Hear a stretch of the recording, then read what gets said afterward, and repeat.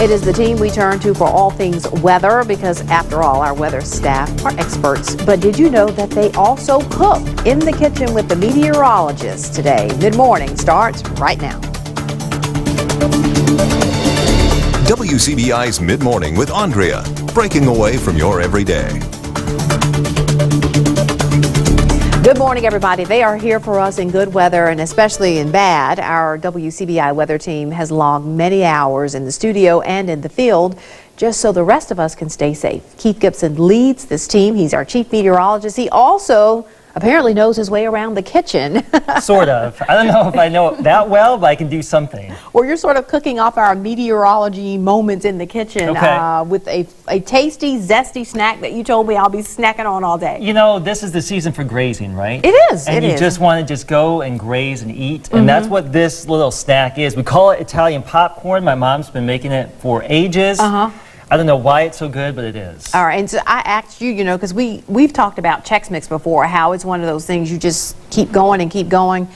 Is this as bad? Same story, just wait for the reveal here. It looks really good. And this is one of those things that gets better with age. So we're going to make a batch here, but your best, if you make this, to just let it sit for a day and let it soak up all the juices and the aromas, and then once you open that bag, it's gone. All right, well, what do we need? Okay, so what you need is some popcorn. Just go get your microwave popcorn and 2 bags right here, 2 bags. Okay, well, so I noticed you got light butter here, so does it matter? It does not matter, but we're going to add butter to this, so. Okay, so don't get the movie theater version of it. Yeah, just get the light butter, because we're going to be adding our own butter. So there's 2 bags of popcorn right here, and a big, huge salad bowl. My brother got this for a Christmas gift not too long ago. All right. And then we throw in some freshly cooked bacon. Look at this. Bacon, people. Look at that. Who knew? Bacon and popcorn. Yeah. So, that is not the bacon bits. That is the real deal. It smells good. I can smell it. You got to fry it up, real crispy, chop it up, and that's what you got to do. Okay. And then we'll take our melted butter, 1 stick of butter. We're gonna. How much bacon did you do, by the way? Cooked a pound. Okay. So I made a batch yesterday that we will reveal, and just split it up. So just about a ½ pound per batch here. Okay. And then here's my butter, 1 stick of butter melted, and then we're going to add some Italian seasoning mix, some salad dressing here. So you pour that in. Oh, in the butter. Into the butter first, and then we will stir this up. So we'll get this concoction going. It's looking very, very festive. You can already smell it. And then all you have to do is just... I can't get baths of bacon, though. I'm just going to tell you. I know that it's sinful. You just pour this, drizzle this over here, okay? It's a lot. And then look at how it just soaks into the popcorn. It's withering away. It is. And that's why it ages well. I see. All that will just soak up in that popcorn. So is it going to be crunchy the next day? Oh, just hold tight. Hold tight, okay. We will then take our Parmesan cheese, just about a tablespoon of Parmesan cheese. Look at that, right in there. Okay. All right. And then... Ooh, I smell that. Get yourself a big spoon. Stir it all up like here. And then what you got to do is mix it all up nice and good. It really does smell good. Now, if you can help me with that pan there, Aundrea, what we'll do is take this. So there's some baking here. You were asking about the crispiness. So what we do is we take our big, huge batch of popcorn and butter and bacon and Parmesan cheese and you got to get all the remnants out of there. All the remnants here. It's key to get the remnants. Spread it in a 9 by 13 pan, something with edges. Look at that. Okay, you take this right here. Look at this guy. So once this goes in the oven, my popcorn's not going to do anything crazy? No, what you do is we'll take this, throw it into the oven for 15 minutes at 300 degrees. Okay. And that's just enough to get this to soak up the juices, bake it a little bit, tenderize it a little bit, crisp it up a tad. Get the butter in all the right places. Yeah, and it looks very good here, but it tastes even better once you bake it. You got to bake it. One of the best parts of this segment, aside from trying this in a moment, is sharing your Christmas photos and your family photos. We've got to show the folks. Who is this guy? I don't know, but I'm kind of jealous of that guy's blonde hair, full head of hair. And look at him, and he's got a tricycle there. It looks like for Christmas. There's my brother John. And these are way back in the... So is your brother older or younger? My brother's a few years older. Okay. These are way back from the late 70s to early 80s. Look at those outfits. I know, right? I tripped down memory lane. But I was a kid of the 80s. Look at the Pac-Man machine. Yes, but those are back in style now. People are going retro with the video games. Things come full circle. So is Christmas morning not just the best thing when you're that age? It really was. And I just remember waiting to go to bed the night before, and he would wake up and see the tree with all the stuff on it. It all miraculously appears, and then you spend the rest of the day grazing on Mom's. And speaking of miraculously appearing, so that's the after it's been in the oven for 15 minutes. This is like the finished product. It looks very similar. And this is the aged version, correct? This is the aged version. So go ahead and try that out. It is very good. Ooh, yeah. I mean, you have. Keith. I'm trying not to choke on this, but you have one piece, and it just leads you to the whole bowl. It's a 12-ounce can of Sprite. That's all I need. You do. Can somebody get me a Sprite? So this is one of those perfect party foods. It is. That you just may want to make if you're hosting something, and it's buttery, it's cheesy, and they're telling me I have to go. Okay, this is fantastic. It'll be on our Facebook page if you want the dessert. Stay with us. We'll be right back.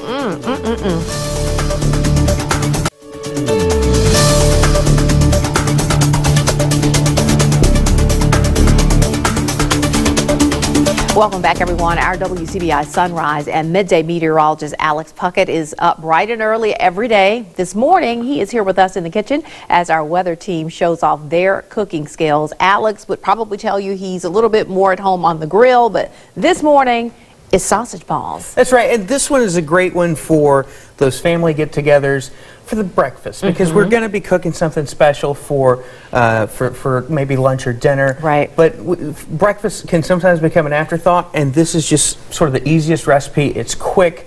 There's not too much to it, so this is a good one to go to. I tell you, they're great for breakfast, but if they're left over, people just kind of graze on them all day. Oh, yeah. And this is the one where it seems to happen every year to me. You get invited to a Christmas party, and then last minute, you're like, oh, we've got the Christmas party today. Sausage balls. Sausage balls, because it's 3 ingredients. You can make it really, really quick. All right, what you got? This one's really easy. We take some of the biscuit mix. Whatever your brand is. Whatever brand you want to use. I've already got some in the bowl. We use 2 cups of that. Okay. And then a full pound of your favorite breakfast sausage. Okay. I tend to go for the mild, especially if you're going for, you know, a bigger group of people. Right. Not everybody wants the spice. Yeah, I like the spice. If you're just doing it for you and a couple people, you know it's cool. Yeah. Go for the spice. But I tend to go with the mild and just get the whole tube in there. All right. So you don't have to brown this first? No. Okay. We're going to bake these awesome. in the oven. Now, I know some people have done them before, and they will brown the meat first and drain it all off, but if it's not necessary... No need to do that here. Okay. And we will add, you're going to add, this is going to be 1 bag, it's 2 cups of sharp cheddar cheese. I like the sharp you like cheddar. The sharp, okay. Yeah, I like the sharp. That adds a little bit of bite, especially if you're not using the hot sausage. Sure. And so you're going to just mix all this together, get your hands dirty. This is a recipe that you've got to get the hands dirty. That's right. Two best tools that you have in the kitchen are your hands. I totally agree with that. You got to work this together. So this is one that your family really enjoys for both Thanksgiving and Christmas. This is, oh yes, any family get together is sausage balls. Every time we get together, and this is one that usually my mom makes, but you know, I like to make it now that I'm off on my own. This is one that I'll make for get-togethers as well. The crew appreciates this morning, because I think that means we're going to get some sausage balls. Absolutely, and these can be served just as is. I think some folks will serve like jelly with it. I've even heard of like a stone ground mustard, which would be nice. Oh yeah. But again, our family just typically all by itself. Graze all day on them. So. Sausage balls for breakfast. Then after breakfast, Thanksgiving in your family, what's on the menu typically? Is it turkey, dressing, stuffing, all of that? Turkey. We always have a turkey. There's usually, it seems like a lot of times there's a ham too. Give people that option. I do enjoy the ham.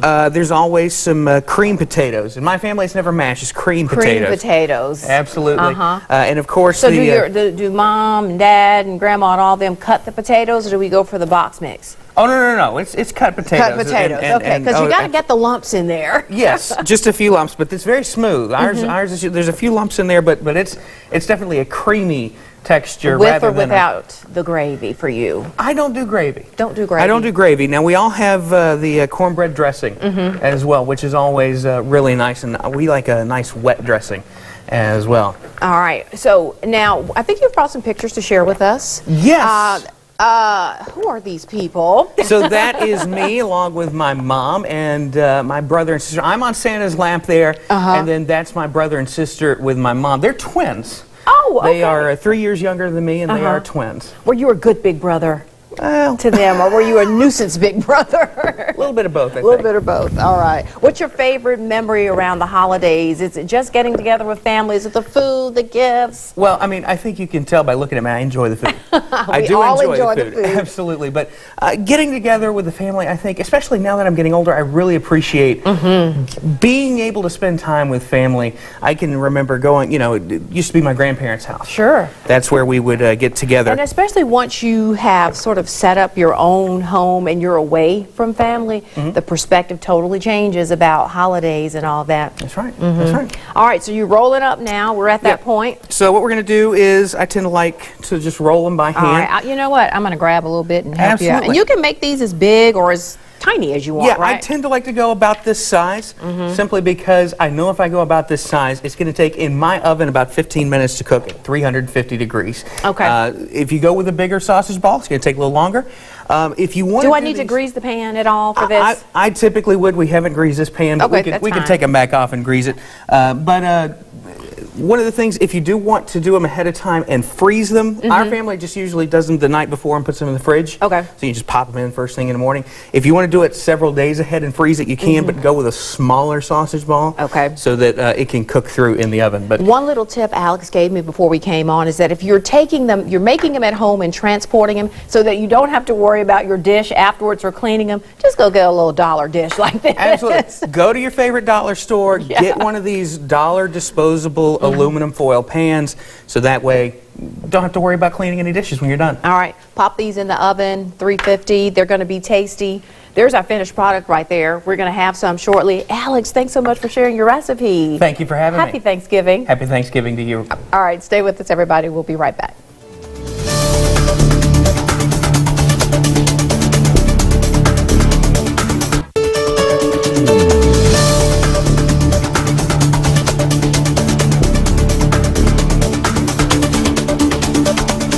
All right, we're back, everybody. He's our newest member of the WCBI weather team. Jacob Riley is here in the kitchen with us this morning making one of his famous specialties, I guess, side items, Jacob. Yes, this is one of my favorite things to eat at Thanksgiving. My grandma makes it. We call it mac and double cheese. Ooh, double cheese. Plenty of cheese with this mac and cheese, so it's one of my favorite for sure. Well, we're looking forward to it. I have to ask you though, when you took this job a few months ago, did you know that cooking was required at some point? I did not. There's a little segment there that says other duties is assigned, and this is one of those. This is one of those for sure. Yes. Well, what do we need for our double mac and cheese? Yeah, so you want to start off with about a half a pound of macaroni, and I just get the usual, the elbow noodles. That's what I like the best. So that's what I get. You want to boil those until they get boiled, until they're ready, and then while those are boiling, what I like to do, you also need 6 ounces of pet milk. Okay. And then you're going to need 8 ounces of like cheese ball, like Velveeta cheese, to mix that together. Okay. And that's what we have going in the microwave right now. Okay. And then once that gets done, I'm going to go ahead and pour these into this pan. Okay. Since we've got those done boiling now. All so right. we'll go ahead and we'll pour those in there. Need this to get some of those out? Yeah, that might help just a little bit. All right. Oh. I asked you before we came on, is mac and cheese for you a side item or is it a meal unto itself? Because some people just like it, they'll eat it as a meal. Right, it really depends. I can eat it for either one, side or full portion. It depends on how hungry I am. All right, but at Grandma's house it's a side. Yes, for sure. Yes, Okay. At Grandma's house, this is a side. All right, so we got that melted. Yeah, we've got our Velveeta and our pet milk melted. Again, that's going to be 6 ounces of pet milk and 8 ounces of the Velveeta cheese block there. Okay. So, and this portion size will serve, can I see that spoon for Sure, you? there you go. This will serve about 6 people, and the amounts that I'm telling you, those are easy to double. In fact, that's what we usually do Of on course, because Thanksgiving. I don't know this will go very far in my house. Yes, for sure.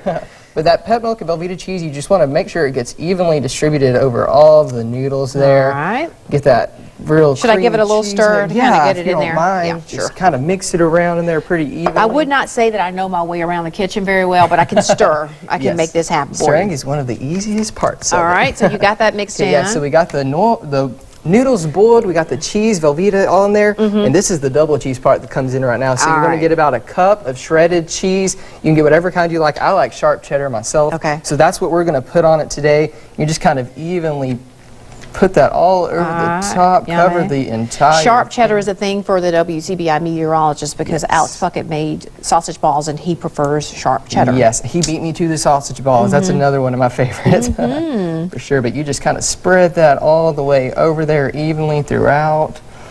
And then after you get all the cheese on there, and of course, if there's, I'm about to say, if you want more cheese, by all means, add more cheese. Yes, add as much as you want, but that's pretty much it for it. And then once after you put the shredded cheese on top there, you'll just stick it down in the oven. Okay.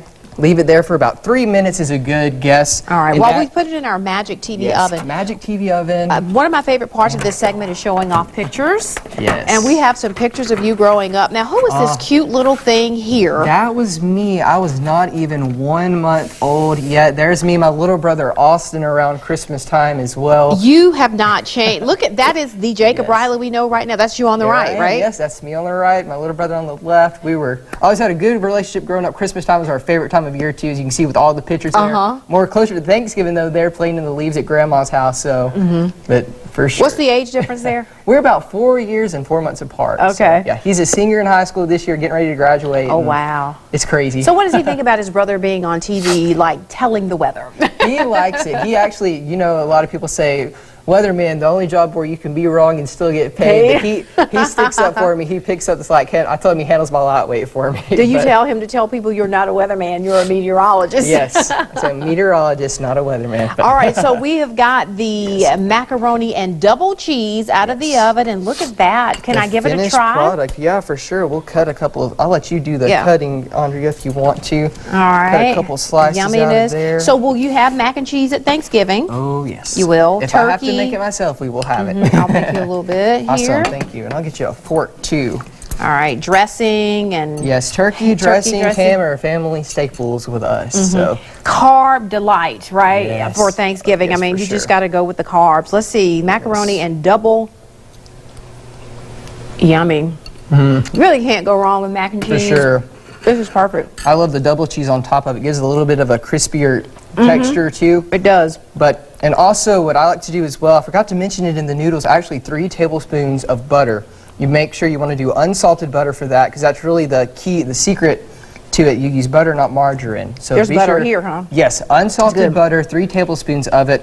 And again, this recipe is really easy to double in size, especially for holiday meals. All right, butter, not margarine. Thank you so much, Jacob. No problem. Thank you, we never Aundrea. knew you cooked, so now you have to come back again, right? Okay, I'd be happy to. Happy Thanksgiving. Be safe You going too. home, okay?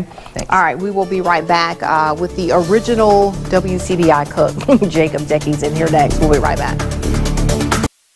Cooking Up a Storm is brought to you by Kroger. Fresh food, low prices.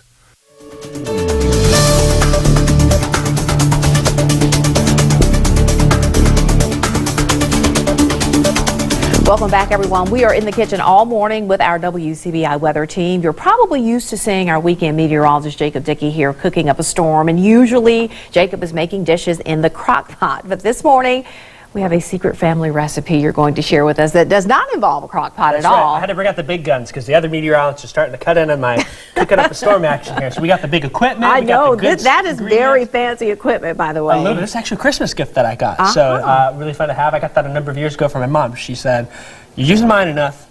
I'm getting you your own." And so all right, very cool. All yeah. right, so you're making your grandmother's special cookies. Yes, Grandma McGee's world famous chocolate chip cookies. They may not be world famous yet, but at the end of this segment, they will be world famous. Okay. We're putting it on the World Wide Web and getting it out there. But a lot of fun.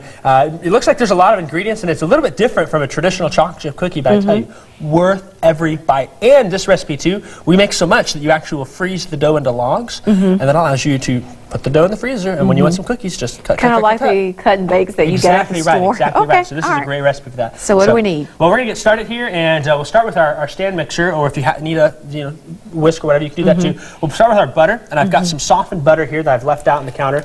I'm gonna do 2 sticks of it and drop it on in there, and that's when it starts with 2 sticks of butter, it's going to end up really going to be good. Absolutely. So there's 1, and there's 2, and I'm going to cream it together with my sugars. I've got 1 cup of brown sugar and 1 cup of white sugar. Okay. And pour that in there. All right. So creaming the sugar and the butter. That's right. Yep. Step. And then I'm going to also add 2 eggs. Now the eggs, I had the butter sitting out. I also have the eggs sitting out. I want them to be room temperature. Okay. That's actually a secret. If you're ever making pie crust, room temperature What's eggs. the purpose of room temperature It eggs? allows the fats to mix together really well for the butter and the eggs, so it comes out a little bit better. And it's easier for the butter to mix in too. So that's a brand new one on me. That's sort of scientific cooking there. A little bit, yeah. And really, when it comes to cooking in the crock pot, I'll be honest, you can throw things in the crock pot and have it come out good, but in the baking world, you got to have the exact ingredients. So I'm going to put that in there, lock it. I get the right button there. All right. And slowly stir that without making too much of a mess. That's going to cream together. You just want it to be a nice, even consistency there. And so it'll be real simple. After this, then I'll add my flour and mix that along with a little bit of vanilla. And then we'll add in our special secret ingredients that really make it that world famous cookie. So all right. Now are these cookies something that your grandmother would bring to family events, or when you guys were at her house, she always had these? She always had these when we went to her house. Perhaps my favorite memory is these cookies here. One time she, instead of the sugar, she had 1 cup of salt in there. Ooh. That was a fun memory. We ate that. I was like, oh, these are really good, Grandma. But she knew, and we were just, we'd laugh. You played along. Oh yeah. So you can see the mixture here, how the consistency of that is. I'm going to go ahead and add in my flour. All right. And I've got 2 cups of flour in there. And I'm just going to mix that on in. All right. And what that'll allow to happen is then it'll turn into a nice dough consistency. Seems like I'm making a mess. Wouldn't be a show without a mess, right? Well, and good cooks make a mess in the kitchen. It's just what happens. Oh yeah. My kitchen's a little messy after I bake, but. And you need one of these sort of level blenders when you start dealing with dough. When it's just batter, you probably can get by with one of the others. Oh yeah. But this is a little better. A little bit, yeah. And this too, actually, shredding meats. You can shred chicken in here really easily with the paddle blade on there. It works out great. Okay. One of my secret things that I do. Oats. Last thing we're gonna do is I got 2 cups of oats here, and I did the right here, these are the Quaker Quick Oats, and I went with those. That's going to be a little bit better than, say, the steel cut blend or anything like that. Okay. And then I've got a mixture here. I got 1/2 cup of pecans that I've chopped finely, and then 1/2 cup of coconut. Coconut. I've chopped that up too. Okay, Yeah. that's a new one. Yeah, so we're going to add that in there. And the coconut's sweetened, and then, of course, chocolate chips. Chocolate so do you go with semi-sweet, all the way sweet, milk chocolate? What's I your went with brand? semi-sweet. That's what we grew up on. Okay. You can do whatever you want. You can do dark chocolate, milk chocolate, All right. whatever you want. While you're blending the rest of that, you've got some pictures to show. Speaking of family and going to Grandma's house. Oh boy, this is scary. I sent a bunch of them. We'll see what she let's picks. talk about some favorite memories at Grandma's house. Oh, there's one. There's at Grandma and Grandpa's house. They always had the wagon out there, and that's all my cousins on my Grandma McGee's side.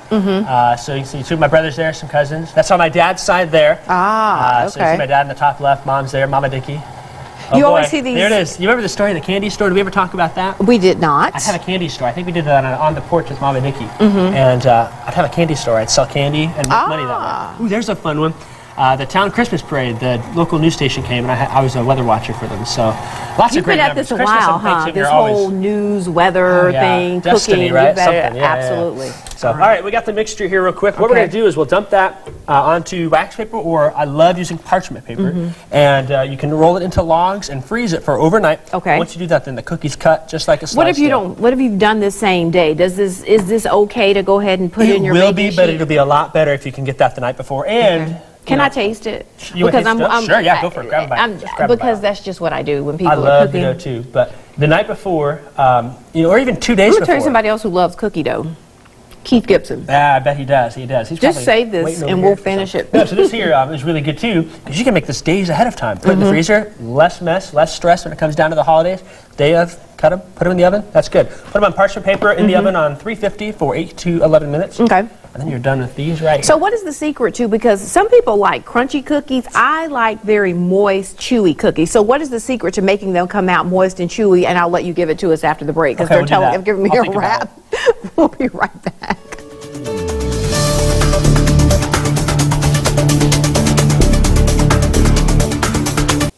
All right, we're back, and we've decided, or I've decided, that the best way to get them nice and chewy is just about 3/4 of the way done. Take them out and then let them sit for about 15 minutes. I had a little vanilla. Put in a little vanilla and then a teaspoon of baking soda and a teaspoon of salt. I added that in there and mixed it in. I forgot to mention that. I got so excited because these are delicious. And milk. Santa will love you. Let's toast to some milk. These are great. All the recipes that everybody has made this morning will be on the Mid-Morning Facebook page, so you can have sausage balls and popcorn and all that other good stuff and top it all off with Jacob's cookies. That's right. That's right. Happy Thanksgiving. Happy Thanksgiving to you too. We're looking forward to lots more in 2019 of cooking with you for it's sure. It's going to be fun. Big plans, right? Absolutely. Enjoy the rest of your day, everyone. We've got cookies for breakfast. See you next time.